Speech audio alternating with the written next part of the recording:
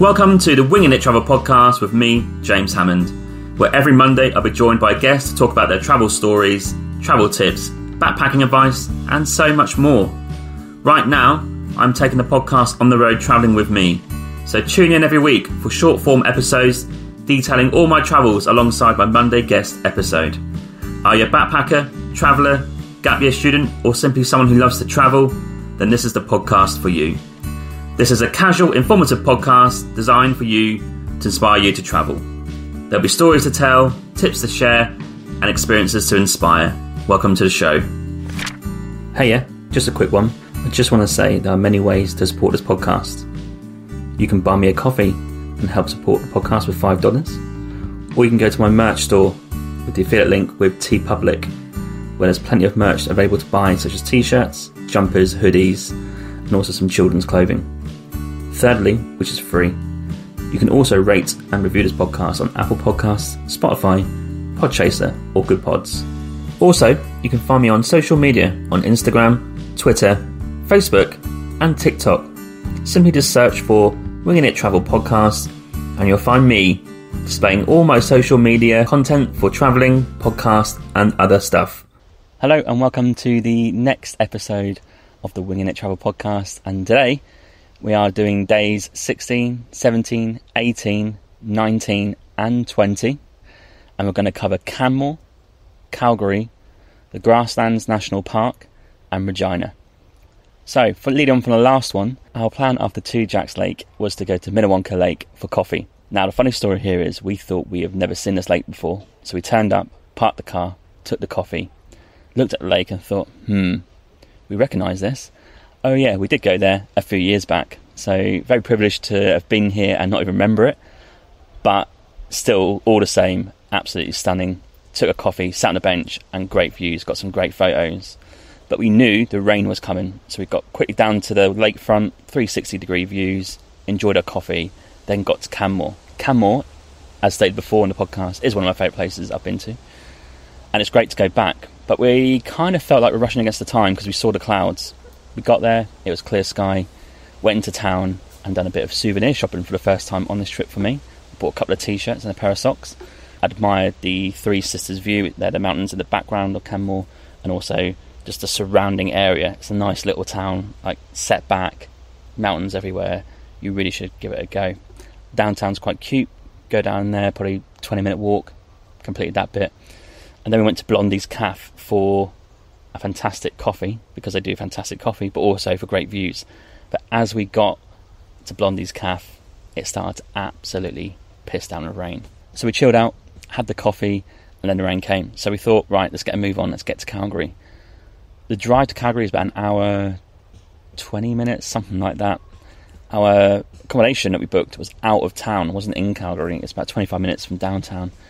Not sure the area, but it looks like basically farmland. It looks like an area where people have bought land, built a house, and that's it. The drive to Calgary was absolutely horrendous. I've never driven probably in as much hailstorms, rain ever before. Dangerous. People were kind of freaking out a little bit, really. Couldn't really see. So people were parking on the road, chilling out and waiting for it to stop.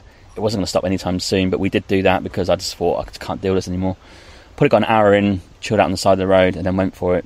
Got to accommodation probably about an hour and a half after we left Blondie's in Canmore, but not very nice, and it kind of ruled out the rest of the day really, because I got there early afternoon, no sightseeing because it's absolutely pissing down the rain. The Airbnb was interesting. Now, we fell for this trick when we first came to Vancouver many years ago.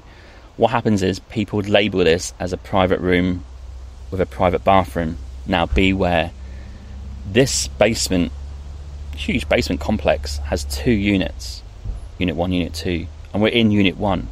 But unit 1 has 2 bedrooms and a bathroom. If you're a family, yeah, it's private because you're going to have probably the kids in one room and the parents in the other, and you share the bathroom between you.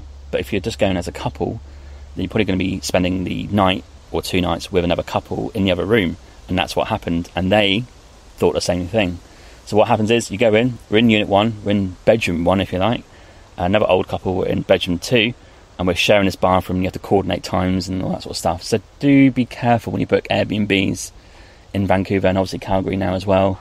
just make sure you read it and look at the photos, and try and make sure, if you're trying to book a private accommodation, that it is private and not shared with anyone else. And the key component of this will be just to read the reviews, decide from there, but just be aware of that. Saying all that, the bed was super comfy, the room was really nice and spacious, and it was actually no problem. The bathroom seemed to work out okay, and the kitchen was shared between the 2 units, so a very small kitchen. It's going to be chaos if it's 4 couples in there, if you like, across the 2 units. So next day, Calgary. This was our first sort of big city adventure, really, of the whole trip. We've been to little towns, or they've been to Vancouver, doesn't count. This is the first one where we thought, okay, we're going to check Calgary out. Do we like it? Is it possible we could stay there in the future? Calgary is kind of known for a few things. The Calgary Stampede, which finished the day before we arrived. This is a big festival. Don't know too much about it, but involves rodeos, horses, cowboys and that sort of stuff. Probably good food there. That's a big thing for Calgary. It has cheap fuel in Canada, the cheapest. And also it's quite industrialised and quite conservative. They're probably Calgary's mainstream views, if you like. So I was going there with extra oomph to try and figure out what was going on. And we knew a parking spot 20 minutes outside of downtown for a cafe, and it's free. So we went to Deluxe Diner. Went there a few years ago, or last year, for coffee. This time it's for brunch. Unbelievable. You are paying $30 for brunch and a coffee, but brilliant all the same. After that, parked the car and walked into downtown. Downtown's about a 20-minute walk down the hill. First off, we walked along the Bow River. So we got down across the bridge. We took a left, and we're going towards an amazing little area called Inglewood, which was recommended to us by the waitress in Deluxe Diner. And this is where Emma wanted to go and see a yarn shop. First impressions, yarn shop was just the yarn shop, but the area looked pretty trendy and pretty cool and very close to downtown. So maybe it's somewhere where people can live and be a bit trendy and hip. Then we walked into downtown to check out the library. It's a central library, has amazing architecture, 4 or 5 floors in it, real comfortable, free internet, toilets, all that sort of stuff, load of books. You can do free tours there as well. Check that out, that was pretty cool. One of the aims of probably Calgary, to be fair, was Phil and Sebastian Coffee, one of my favourite coffees that we have. They're based in Alberta, in Calgary, and their flagship store is at the Simmons Centre by the Bow River, so we walked another 10 minutes to there. And this building's fantastic. They do their roasting there, they have the cafe there, you can buy merch there, they have the offices and admin there. Real nice location and a fantastic old building for a coffee. Check those guys out. The coffee, as always, was fantastic. Record an episode on that. Check that out on the Trendy Coffee podcast in the near future. Get that in early doors. Then we walked further along the river, but going towards downtown to Prince's Island. And this is a little island kind of in between downtown land, if you like, and the next bit of land. The bridge goes across. It's in between that. Very nice gardens, very colourful, very peaceful, and great views of downtown. This is a fantastic day for weather, so we got quite lucky with that.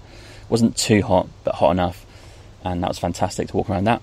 Would recommend it. And then a very interesting, sort of quirky thing about Calgary is they have these, imagine the High Line in New York, it's outdoors High Line, it goes in and amongst the high buildings. Calgary has this, but covered up, so it's like all these walkways in blocks, like one building to one building, one building to one building, goes all across like this. It's called the 15 plus Skywalks. I think it's actually there for the winter because it gets really harsh conditions in Calgary. You can walk in downtown, in and around, and just go and check out different buildings. Pretty cool. Each building has probably something in it that you might want to do. We went for Tim's, had a coffee, Analog Coffee. That was fantastic coffee. Real nice, spacious area. Lots of people on lunch breaks from businesses and working and stuff. Real nice atmosphere. And to finish off Calgary, we walked down to Stephen Avenue, which is like the main street, shopping, some breweries down there, cafes and stuff. Pretty cool. And we finished off at the famous 5 statues to kind of check those guys out. They were suffragettes who got Canada to recognise women as people, can you believe? Before that, early 1900s, they didn't really believe they were people. A bit strange to conceive these days. Some countries still struggling with that.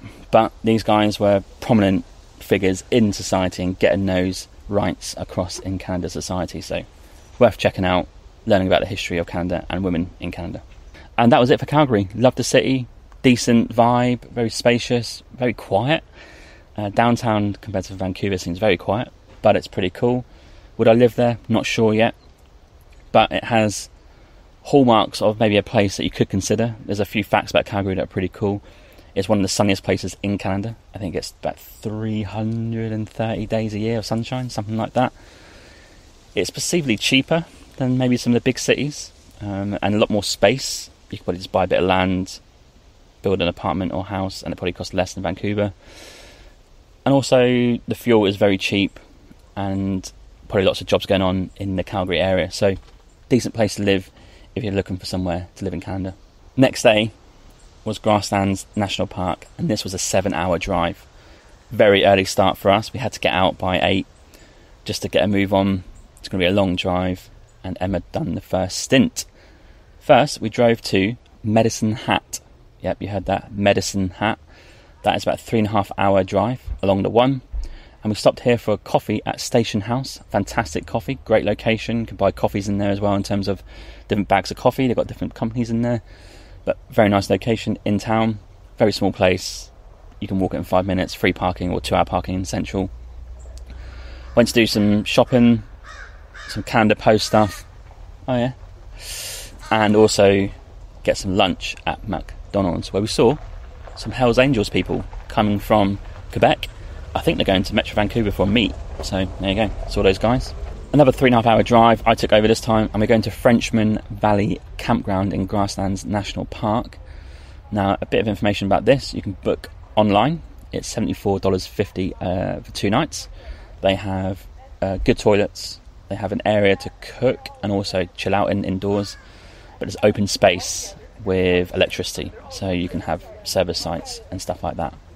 I'd recommend getting to Val Marie. This is where the visitor centre is, and you can maybe even check in there if you get it before 5 p.m, or collect some stuff about the Grasslands National Park. The journey from Medicine Hat to Val Marie, even though it's 3.5 hours, we're kind of cutting through some roads the quickest way, and I've never seen so much massacre of moths, crickets, any other insects on our car. Our car was an absolute state. The road literally was full of crickets. They just jump up and just obviously can't get out in time, or they try and jump on the car before you come. You're going about 90 k's an hour. You're going to hit them. We had a mistake where we had the window open a little bit. I think 2 jumped in. 1 jumped in on my lap. I was freaking out. I had to stop and, these crickets get out of my life. But anyway, they were absolutely squashed on the window screen and the front of the car. Pretty grim when we got there. And the problem for that is, in Grasslands National Park, they have prairie dogs. Yeah, very cute little things. They're like rodents. They run around. They're actually endangered a little bit. But as soon as they saw our car, they absolutely legged for it and just kept climbing in the front of the car and collecting all the crickets and eating them by the looks of it. Great, but we're getting kind of stressed out because are they going to eat the wires? Is the car not going to start next morning? Actually turned out okay, but that was our first impression of prairie dogs. And the one thing they do or don't do, which is very stressful, is when you're driving along the road, they stand there, they sit there, and they don't move when you come driving. So I might have squashed one. Feel like I have. Saw lots, avoided a lot, but very stressful driving in those conditions. But got there in the end. Grasslands National Park is fantastic. It's in Saskatchewan. We're trying to go to National Park in every province, as I mentioned before. This is the one for Saskatchewan, and it's right down south, and it hugs the border of the US. Flat, pretty much, of just grasslands. There's a few hills going on about, and you can see some animals and wildlife here. So prairie dogs are one. You can see bison. We saw a running deer coming across. Had to time it well so it doesn't go in front of the car. So I sped up and got in front of it, but that came marauding across the grasslands. And just a fantastic area to see and experience. It's a unique, kind of weird, almost like Mars-like. Not Mars, but almost just something I've never seen before. Just grass everywhere, as far as the eye can see, pretty flat. The campsite does have an overflow area. We did see a couple turn up without booking, and they got placed in there. It seemed pretty big. You could probably risk it, but the problem is, when you get from Val Marie to the campsite, you're on gravel road for 15 k's. Just bear that in mind. It's not bad gravel road. It's fairly okay. Our van just about got away with it. If you've got a 4x4 or something, that's absolutely fine. But there is 15 k's of it. And to finish the first night, we went on top of the hill and chilled out and watched the sunset. And we're pretty sure we saw bison in the very distance on its own, just marauding in the grass, chomping on something. That was pretty cool. Sensational colours, sensational greenery, unbelievable. Real nice night in Grasslands. There's also one of the areas to do stargazing. It's one of the best areas. No light pollution. Awesome. But because of the fires, maybe quite hazy, so not the best time at the minute, but it normally is one of the best places in Canada to do that.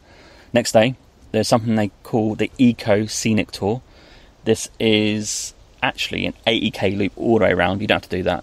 The first part of it has 7 stops, and each of these stops have like a board. You read what's about, what's over there, and a lot of them have little walks off them. So we've done 1 to 7, the little walks off it, some nice walks amongst the crickets again, amongst the grass, tried to spot some bison, couldn't really see any. We maybe saw one on one of the walks, but real nice to do. Obviously got to drive to these points, but along the gravel road. The gravel road's fine, and I would highly recommend it if you're looking for something fairly easy. There's lots of different hikes in the area, ranging from difficulties from easy to hard, and they are based on location and also distance, and if there's incline and decline. There's a few 10k and 15k that look great, but we didn't fancy that on this couple of days. If you go to the visitor centre, you'll get a map of the whole area, and that will tell you all the different trails that are available. There are some roads closed at the minute, so some aren't available to drive to, but just make sure you go to the visitor centre and choose which ones you want to do. The rest of the afternoon we chilled out actually in the sort of hub area of the campground because it was very hot that day. We had 4 or 5 hours out in the nature, fantastic, enjoyed it, drove around, done some trails, and then it's nice just to go in the coolness and darkness of the visitor centre on the campsite, and had some lunch and just enjoyed the campsite views. Again, another sunset in the evening on top of the hill. No one really about on this one. Sat in the red chairs, loved it. I love the views of the sunset over those hills, brilliant. And to finish off, Grasslands is very rustic. You're in the middle of nowhere, open campground, there's nothing else around. There is the west block and the east block, about 140 k's between each other, and they both are part of the same park but different areas to go and explore. We chose the west block because we felt like it was easier to go and see more stuff in a short amount of time, but both blocks look incredible. You also need to be careful of rattlesnakes, they are about in the area too, but we didn't see any of those, of course. But all in all, great wildlife, great views, got to go and do it in Saskatchewan. So to finish off this episode, we're going to talk about Regina. That was the last stop in Saskatchewan before we headed east to the Grasslands National Park. But Regina was about a 3.5 hour drive from the Grasslands. Left early, got on the road, and we drove up to Swift Current. I would recommend from the campsite, go to Valmarie and up the 4 to Swift Current. It's a really good road, it's a proper road, and then go on the 1. It's much easier. Google will try and take you through the shortcuts. Those roads are okay, but just a bit earthy with the crickets and not as flat and not as paved. We went for lunch in Regina at 13th Avenue Food and Coffee House. Fantastic. Mostly veggie, not all veggie, but had a fantastic burrito and coffee. And then we just walked down 13th Avenue. It's supposed to be trendy. It's got some nice cafes, some nice art, and it's pretty close to downtown Regina. It's got some cathedrals. Went back to the car and we drove to Wascana Park. Parked the car up there, and this is around the lake, Wascana Lake. It's about a 5k loop if you want to walk all the way around. Real nice day, clear day. Walked along, enjoyed the views. Some people canoeing in the water, and we had a nice little Coke by the fountain. It was very, very nice to finish off. But we were looking forward to a shower because obviously Grasslands had no showers. If you look across the water, you can see the Saskatchewan Legislative Building. It's very colonial, very nice to look at. And the fountain was called the Trafalgar Fountain. These are a few things you go and see. There was actually some water park thing going on, obviously for kids on summer holidays at the time.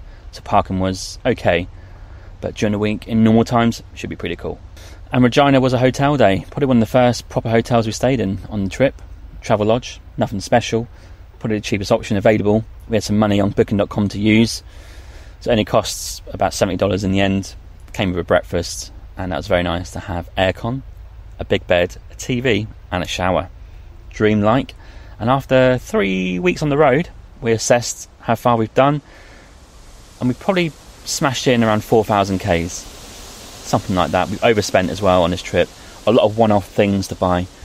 And we kind of planned out for the rest of the road trip how much we need to not spend, but also how many Ks we're doing, because that shocked us, I think. 4,000 Ks already at that point. Whew, crikey. It's going to be near 10 by the time we get to the end of the calendar at this point. Not a problem, but obviously if you're paying for fuel, that's a guaranteed cost. So we weighed all that up, reassured ourselves, enjoyed it so far, and really looking forward to going east. That's today's episode. So the next episode is going to be going into Manitoba province. That's going to be Regina National Park and Winnipeg and a few bits after that. But Saskatchewan was advised by a lot of people to skip. We did not skip it, went to Grasslands and Regina. I would recommend checking those two out. I'm not sure what else is there near that part of the province, but if you're going up north, there's probably more. But a fantastic part of the trip. This trip keeps getting better and better, enjoying it. Love camping. It's nice to be in nature. And I hope you enjoy this episode and it inspires you to get on this road trip. And I'll catch you for the next solo episode. Cheers. Hey, just a quick one. I just want to say there are many ways to support this podcast. You can buy me a coffee and help support the podcast with $5. Or you can go to my merch store with the affiliate link with TeePublic, where there's plenty of merch available to buy, such as t-shirts, jumpers, hoodies, and also some children's clothing. Thirdly, which is free, you can also rate and review this podcast on Apple Podcasts, Spotify, Podchaser, or Good Pods. Also, you can find me on social media on Instagram, Twitter, Facebook, and TikTok.